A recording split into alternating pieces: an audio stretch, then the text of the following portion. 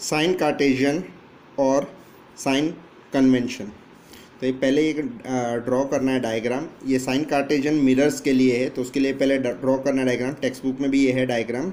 आप लोग को पता ही होगा, मैथ्स में पढ़ा होगा कि ये एक्स एक्सिस है और ये वाई एक्सिस है।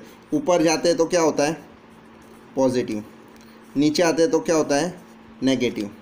लेफ़्ट में जाते तो नेगेटिव, राइट में जाते तो पॉजिटिव।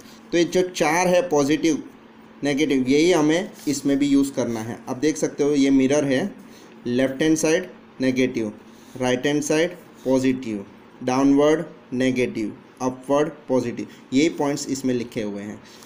तो क्वेश्चन आएगा साइन कन्वेंशन और sign Cartesian for mirrors.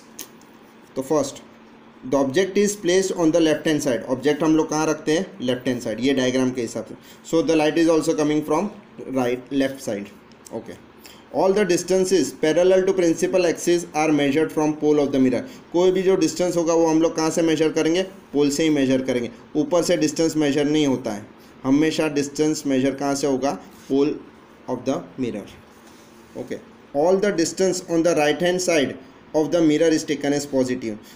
Right side में जो भी डिस्टेंस होगा, यहाँ कोई भी ऑब्जेक्ट होगा या इमेज होगी, वो कैसी होगी, पॉजिटिव होगी। और लेफ्ट हैंड साइड होगा तो वो नेगेटिव होगी। All the distance on the left hand side of the mirror is taken as negative. यहाँ नेगेटिव और यहाँ पॉजिटिव होगा। Fourth point, all the distance perpendicular above principal axis is taken as positive. जो भी object अगर ऊपर होगा, all the distance above will be positive and all the distance perpendicular to below the principal axis is taken as negative. तो ये हो गया sign Cartesian. Now mirror formula. Mirror formula के लिए 3 लेटर्स है, यू, वी और F. You means object distance, we means image distance, F means focal length. What is mirror formula? 1/f equals to 1/v plus 1/u. Reciprocal of focal length is sum of reciprocal of object distance and image distance. ये formula learn करनी नहीं है। What is m? m means magnification. m की formula क्या है? m equals to -v/u and m is equals to h dash by h. What is h dash? Height of the image. And what is h? Height of the object. अब magnification की definition है। What is magnification? It is a ratio of height of the image to the height of the object. यहाँ से definition बनाई हुई है, right.